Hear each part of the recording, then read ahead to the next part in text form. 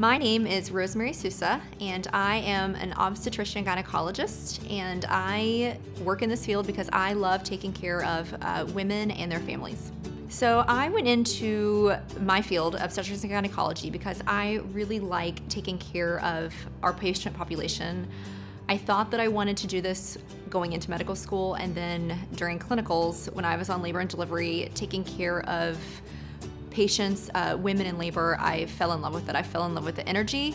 I fell in love with the wonderful nurses that take care of our patients, and I fell in love with helping women to bring new life into this world and what that means to families. So coming to the gynecologist is not something that everyone looks forward to. It's a very personal visit and a very personal relationship with your gynecologist. I think one of the most important things for patients to know is you really shouldn't be embarrassed to come and see me. I'm a mom of 2. I've been there myself. I have 3 younger sisters, and we're really just happy that you came in for preventative care or to talk about whatever's going on today. Patients always worry about having their legs shaved. I promise we never mind if you've shaved your legs, and we don't care if your socks match.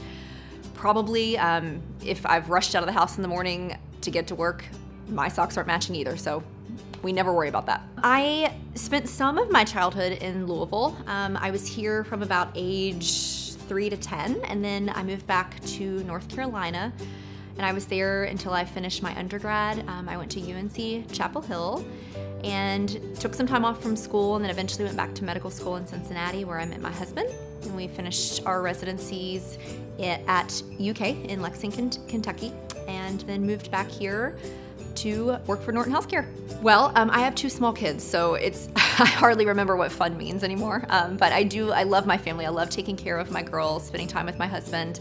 We really love being outdoors, so anytime that we can get outside is great, whether it's gardening, walking the dog, hiking. Outdoors, that's usually my happy place.